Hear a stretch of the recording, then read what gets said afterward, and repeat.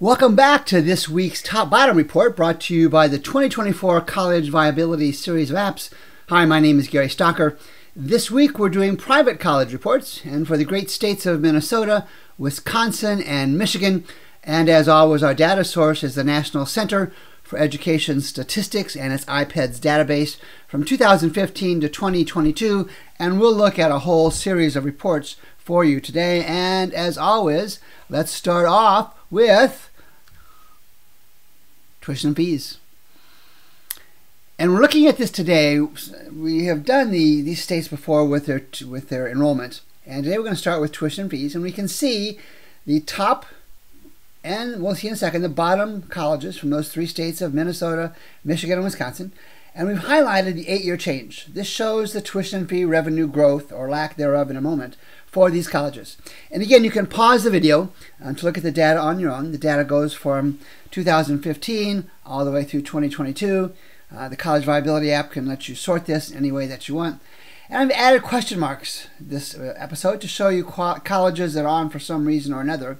And interestingly, Northland College, who is probably going to announce its formal closure soon, in the next week or two, they should have announced it much sooner than this, actually showed a small revenue growth in the last couple of years.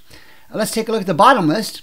And these are the colleges over the last 8 years whose tuition and fee revenue is at the bottom of the list of those 60 some odd colleges, private colleges in those three states.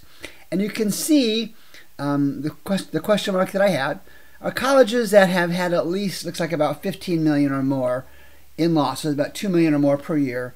It goes all the way up to Baker College, which has all sorts of issues. But you can, again, get a comparison.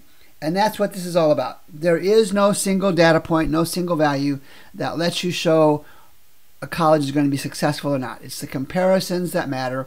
So if you're looking at Beloit College, compare it to Calvin University. If you're looking at Alverno College, compare it to Aquinas College. That's the way this works. Then you can make your own decisions about the colleges that are going to be successful or not. And let's move on to top, and the top of the endowment value.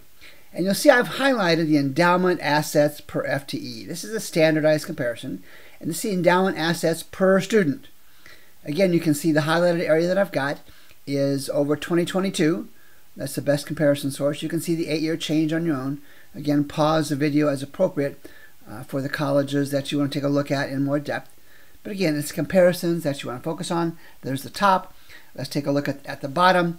And you can see it goes, I'm going to flip back up, from, Baker College at $108,000 per student, Hope College at $93,000 down toward the middle, Kalamazoo College at $181,000.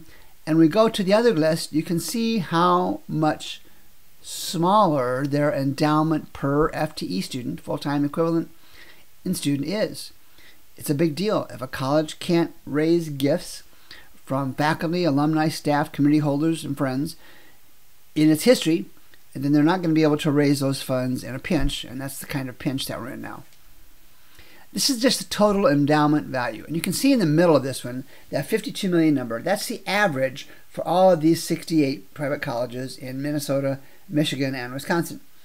We can see that Carleton is on top with $1 billion and change. And you can see the numbers on your own all the way down. This is the top 20 or so in those three states. And when we go to the bottom, the average is going to stay the same. But look at these colleges. I mean, Clear University doesn't have much more than couch money in its endowment.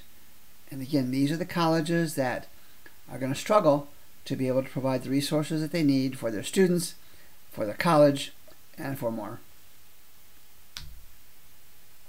And then if you follow my posts at all, I always focus on graduation rates. Here are the top 4-year graduation rates, undergraduate students, for these colleges, private colleges in these three states. And you can see the threshold, the minimum threshold we have at College Viability is 50%. You can have whatever threshold that you want. The app actually shows a graph that we created that shows that 50% minimum threshold and shows you the colleges below it, which are too many, and the colleges that are above it, of which there aren't enough. Again, pause the video to look at the colleges you're interested in. There's 68 total colleges. You're only seeing about 2/3 of them between the top and bottom screen. I'll talk about the app and how you can get access to it here in a moment. Here's the bottom. And just go down to Lakeland, 40%. I'll flip back to the other screen. Concordia College at Moorhead, the lowest of the top at 65%. Would you rather consider attending a college or being involved in a college with a 65% graduation rate over 4 years, or one that only graduates 40 out of every 100 students who start there? Your decision, but this College Viability app lets you make those comparisons. So here's what you can do in terms of using the College Viability app. All the data that you saw is from those apps. There are two basic versions. The private college version is, of course, the one we use today because we were comparing private colleges. There are almost 1,300 private colleges in the country. The executive analysis version has 32 reports, and that includes ratios and eight-year comparisons. The faculty and staff version has 8 reports.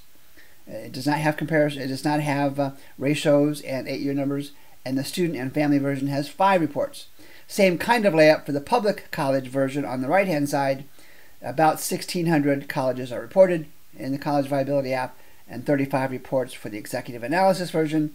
And again, that includes ratios and 8-year comparisons. The faculty and staff version has 10 reports, and the student and family version has 6 reports. I'll make a link available to you to purchase those versions of the app that are appropriate to you. And there are also some special promotions going for most of those. So 68 private 4-year colleges. And I posted 4 or 5 reports that should compare each of those colleges. And as a student or parent, if I'm in your shoes, I focus on those stronger private colleges first. It's not the campus, it's not the tuition, it's not the faculty, it's not the majors. The first question should be, will this college have the financial resources to, number 1, stay in business, and number 2, provide the resources that I want for myself or my child as they go to college? And then those colleges that are on the bottom, I would encourage you to only consider those with aggressive questioning. Let the buyer beware, caveat emptor is the old Latin phrase for that. Because I make the case if a college has a bad financial history, a bad graduation rate history, a bad enrollment history, that's going to make for a bad future. But that's your decision to make. Mine is to provide the information for you to compare those colleges. If you have questions or specific colleges or regions you'd like me to compare, send me a note at the address shown here. And we'll do this again next week when we do the weekly top-bottom report from the College Viability app. My name is Gary Stocker. Thanks for making time.